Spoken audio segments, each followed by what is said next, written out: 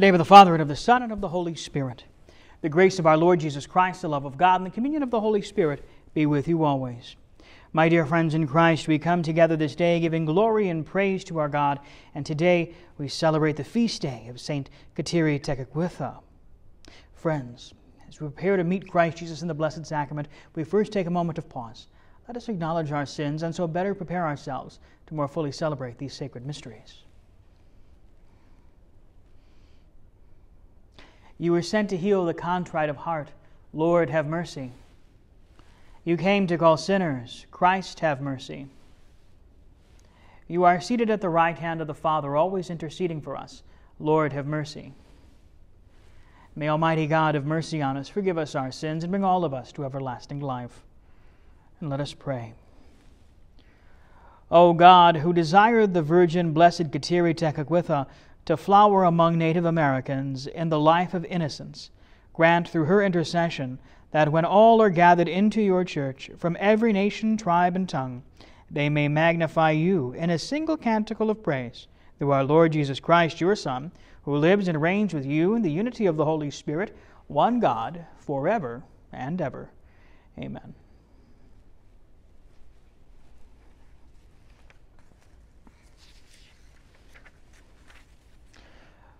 A reading from the book of the prophet Isaiah. In the days of Ahaz, king of Judah, son of Jotham, son of Uzziah, Rezin, king of Aram, and Pekah, king of Israel, son of Ramallah, went up to attack Jerusalem, but they were not able to conquer it. When word came to the house of David that Aram was encamped at Ephraim, the heart of the king and the heart of the people trembled, as the trees of the forest tremble in the wind. Then the Lord said to Isaiah, Go out and meet Ahaz. You and your son share Josab at the end of the conduit of the upper pool, on the highway of the fuller's field, and say to him, Take care you remain tranquil, and do not fear. Let not your courage fail.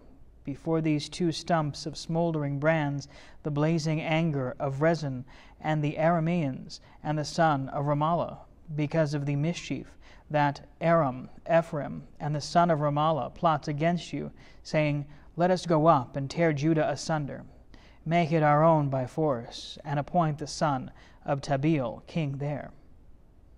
Thus says the Lord, This shall not stand, it shall not be. Damascus is the capital of Aram, and Rezin the head of Damascus. Samaria is the capital of Ephraim, and Ramallah's son the head of Samaria. But within 60 years and 5, Ephraim shall be crushed, no longer a nation. Unless your faith is firm, you shall not be firm. The word of the Lord. Thanks be to God. God upholds his city forever. God upholds his city forever. Great is the Lord, and holy to be praised, in the city of our God. His holy mountain, fairest of heights, is the joy of all the earth. God upholds his city forever. Mount Zion, the recesses of the north, is the city of the great King. God is with her castles, renowned as he has a stronghold. God upholds his cities forever. For lo, the kings assemble. They come on together. They also see, and at once are stunned, terrified, routed. God upholds his city forever. Quaking seizes them there, anguish like a woman in labor, as though a wind from the east were shattering the ships of Tarshish. God upholds his city forever. Alleluia, alleluia, alleluia. If today you hear God's voice, harden not your hearts. Alleluia, alleluia, alleluia. The Lord be with you. A reading from the Holy Gospel according to Matthew. Glory to you, O Lord. Jesus began to approach the towns where most of his mighty deeds had been done, since they had not repented. Woe to you, Chorazin! Woe to you, Bethsaida! For if the mighty deeds done in your midst had been done in Tyre and Sidon, they would have long ago repented in sackcloth and ashes. But I tell you, it will be more tolerable for Tyre and Sidon on the day of judgment than you. As for you, Capernaum, will you be exalted to heaven? Will you go down to the netherworld?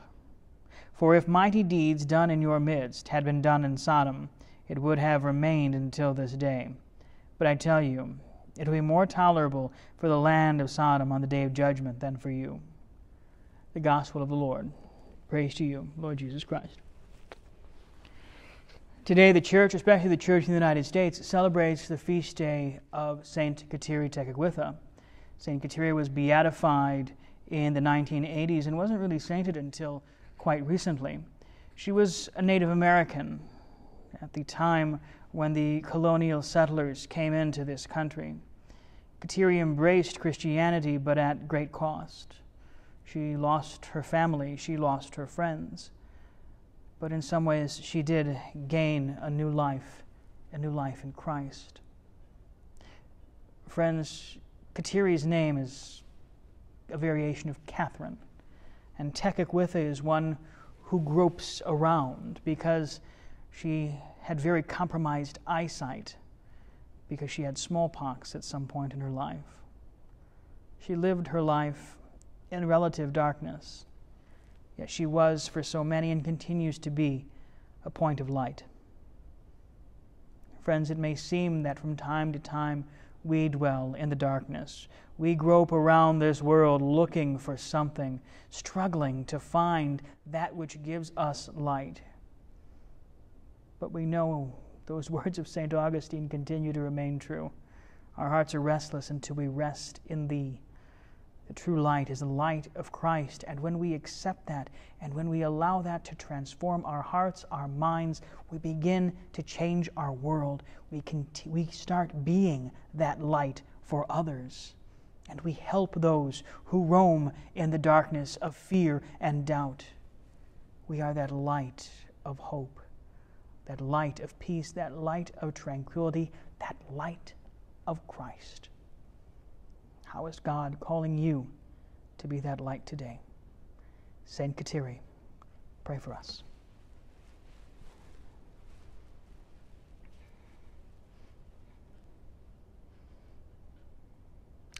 And so, knowing that our loving and merciful God always hears our prayers, we present our needs and the needs of this St. Paul family before God's holy altar.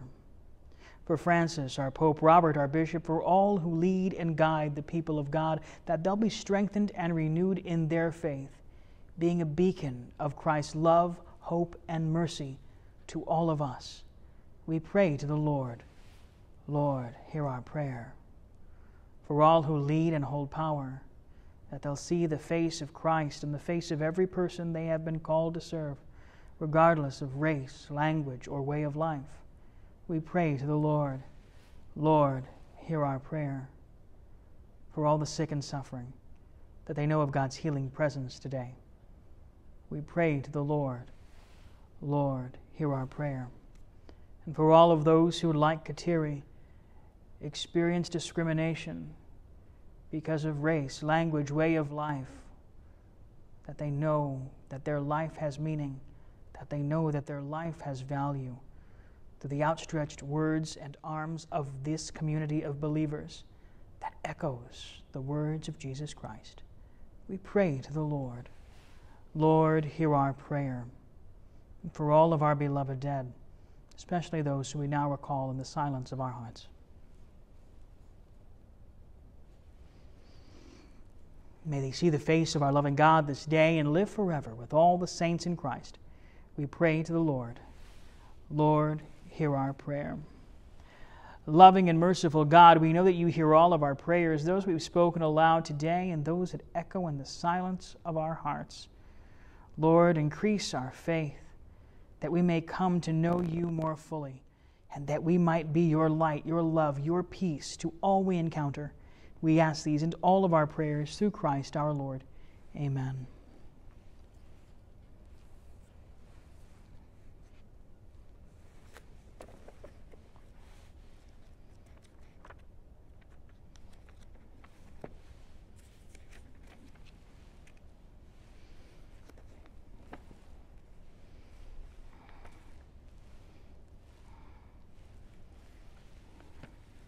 Blessed are you, Lord God of all creation, for through your goodness we have received the bread we offer you. Fruit of the earth and work of human hands, it will become for us the bread of life. Blessed be God forever.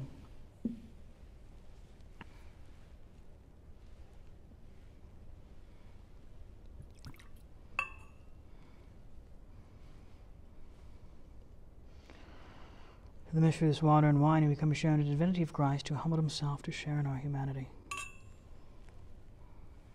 And blessed are you, Lord God of all creation, for through your goodness we have received the wine we offer you, fruit of the vine and work of human hands, it will become our spiritual drink. Blessed be God forever.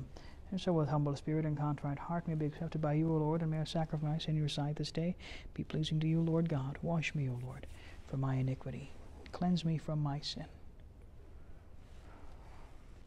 And pray, brothers and sisters, that my sacrifice and yours may be acceptable to God the Almighty Father. May the Lord accept the sacrifice at your hands for the praise and the glory of his name, for our good and the good of all his holy church. O God, who desired the Virgin Blessed Kateri Tekakwitha to flower among the nations in a life of innocence, grant through her intercession that when all are gathered into your church from every nation, tribe, and tongue, that they may magnify you in a single canticle of praise. And as we proclaim your wonders, O Lord, in the Blessed Virgin, we humbly implore your majesty that as her merits are pleasing to you, so too our dutiful service may find favor in your sight, through Christ our Lord. The Lord be with you. Lift up your hearts. Let us give thanks to the Lord our God. It is truly right and just, our duty and our salvation, always and everywhere, to give you thanks, Lord, Holy Father, Almighty and eternal God, through Christ our Lord. For in the marvelous confession of your saints you make your church fruitful with strength ever new, and you offer us your signs of your love, and that your saving mysteries may be fulfilled, their example lends us courage, their fervent prayer sustains us in all we do. And so, Lord, with all the angels and saints, we too give you thanks as in exultation. We acclaim, Holy, holy, holy Lord, God of hosts. Heaven and earth are full of your glory. Hosanna in the highest. Blessed is he who comes in the name of the Lord. Hosanna in the highest. You are indeed holy, O Lord, and all you have created rightly gives you praise. For through your Son, our Lord Jesus Christ, by the power and working of the Holy Spirit, you give life to all things and you make them holy. And you never cease to gather a people to yourself, so that from the rising of the sun to its setting a pure sacrifice may be offered to your name. Therefore, O Lord, we humbly implore you, by the same Spirit graciously make holy these gifts we have brought to you for consecration, that they may become the body and blood of your Son, our Lord Jesus Christ, at whose command we now celebrate these mysteries. For on the night he was betrayed, he himself took bread, and giving you thanks, he said the blessing, and he broke the bread, and he gave it to his disciples, saying, Take this, all of you, and eat of it, for this is my body, which will be given up for you.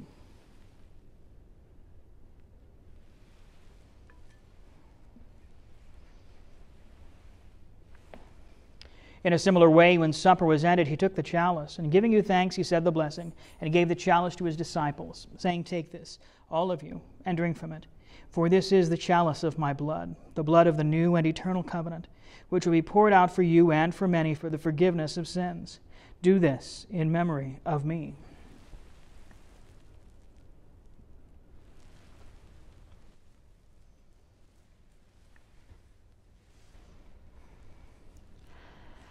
The mystery of faith. When we eat this bread and drink this cup, we proclaim your death, O Lord, until you come again.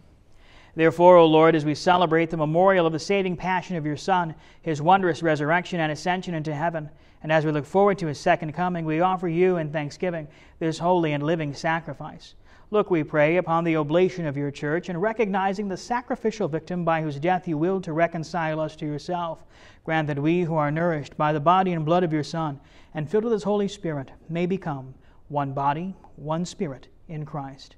May he make of us an eternal offering to you, so that we may obtain an inheritance with your elect, especially with the most blessed Virgin Mary, Mother of God, with your blessed apostles, glorious martyrs, with Paul, Kateri, and all the saints, on whose constant intercession in your presence we rely for unfailing help.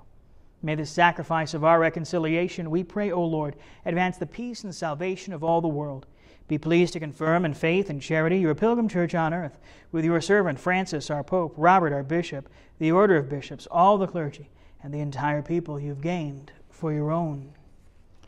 Listen graciously to the prayers of this family, whom you have summoned before you. In your compassion, O merciful Father, gather to yourself all your children scattered throughout the world, and to our departed brothers and sisters, and to all who are pleasing to you with their passing from this life, give kind admittance to your kingdom. There we hope to enjoy forever the fullness of your glory, through Christ our Lord, through whom you bestow on the world all that is good. Through him, and with him, and in him, O God, Almighty Father, in the unity of the Holy Spirit, all glory and honor is yours forever and ever. Amen. So, friends, at the Savior's command, informed by divine teaching, we dare to pray. Our Father, who art in heaven, hallowed be thy name. Thy kingdom come, thy will be done, on earth as it is in heaven. Give us this day our daily bread, and forgive us our trespasses, as we forgive those who trespass against us. And lead us not into temptation, but deliver us from evil. Deliver us, Lord, we pray, from every evil, and graciously grant us peace in our days, that by the help of your mercy we may be always free from sin and safe from all anxiety, as we wait in joyful hope for the coming of our Savior, Jesus Christ. For the kingdom, the power, the glory are yours, now and forever. Lord Jesus Christ, you said to your apostles, I leave you peace, my peace I give to you. Look not on our sins, but on the faith of your church, and graciously grant her peace and unity in accordance with your will, who live and reign forever and ever. The peace of our Lord be with you always. On behalf of all of us who call St. Paul's our home, may the Christ's peace be with you today and for all time. And so may the mingling of the body and blood of our Lord Jesus Christ bring eternal life to all who receive it. Lamb of God, you take away the sins of the world, have mercy on us. Lamb of God, you take away the sins of the world, have mercy on us. Lamb of God, you take away the sins of the world, grant us peace. May the receiving of the body and blood of our Lord Jesus Christ not bring me to judgment and condemnation, but through your loving mercy be for me protection in mind and body and a healing remedy.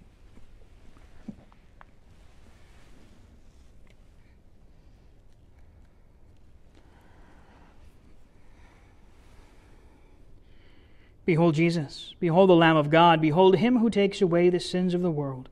Blessed are those called to the supper of the Lamb. Lord, I am not worthy that you should enter under my roof, but only say the word, my soul shall be healed. May the body of Christ keep all of us safe for eternal life. Amen.